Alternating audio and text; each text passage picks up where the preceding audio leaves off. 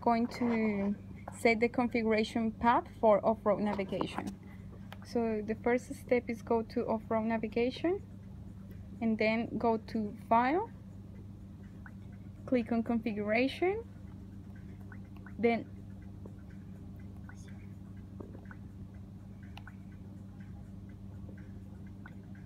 Map and Data Files, and then as you can see there is some dots.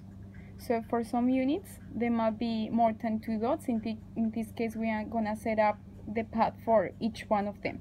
So we are gonna click first of all on the first one, and then we are going to SDMMC, click on there.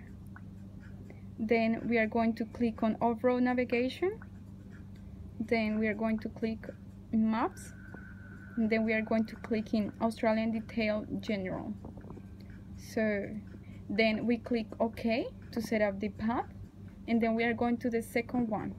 We do the same again, SDMMC, then we click on Off-Road again, we go to Maps again, then Australian Detail General, and then we set up the path again by clicking in OK. So as you can see, we've established 2 different paths, and now it should be fine. Finally, we pressed OK.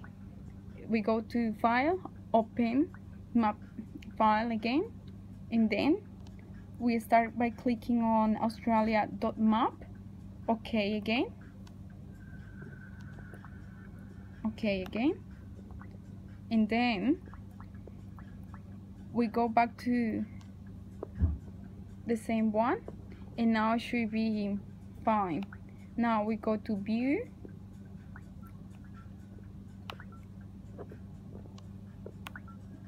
Main Menu, OK, and that's it.